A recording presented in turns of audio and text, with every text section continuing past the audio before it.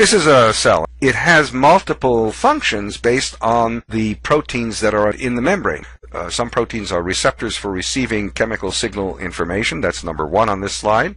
Some of the proteins are required in, say, an amoeboid cell to get movement and enlargement of a cell and to change its shape. There are proteins which are involved in either import or export of molecules.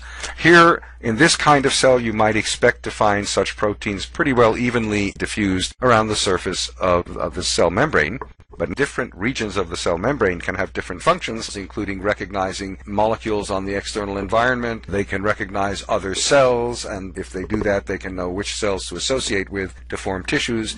This is an epithelial layer that might line your gut. Such epithelial cells are actually divided into membrane domains so that certain proteins are found only in one region of the membrane and other proteins in other regions. Proteins that are on the apical side of the epithelial layer interact with circulating hormone and nutrients. Proteins on the cell surface on that side would be designed to recognize hormones or recognize nutrients and know to bind them and take them up. The membranes of adjacent cells in this layer would have different proteins that are there to enable the cells to communicate or to stick together, as in the example of tight junction. Proteins participate in actually holding cells together, and obviously that's a domain of membranes as well.